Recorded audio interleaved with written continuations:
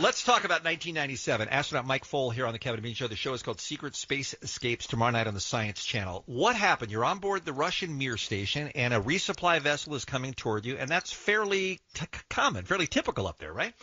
That is typical, but it's always automated, and they always do it with a radar turned on. Basically, we call it a transponder that tells the machine, because it's all robotic, how fast it's going and how far away it's going, and it slowly reduces the speed as it comes into the docking. What they were doing that time was trying to save money, and the Russians were trying not to buy a radar that was made in the Ukraine.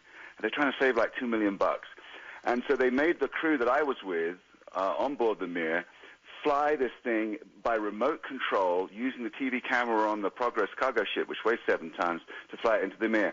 But they did that not from the distance the crew are normally trained at, which is just about 100 meters, 100 yards. They did it from 6 kilometers away, which is, and they gave them a case where the thing was going probably 20%, 30% faster than it should have been. So the crew, unfortunately, didn't recognize how fast it was coming in until it was too late to stop. And what happened when it hit the Mir? When it hit the Mir, I was floating through to the emergency to our lifeboat spacecraft called the Soyuz, because I was told that we might need it. And as it hit, the whole space station kind of shuddered. I heard a kind of a dull thud, but because I was floating and passing through to the lifeboat, I didn't actually feel anything. I just saw it all move around me.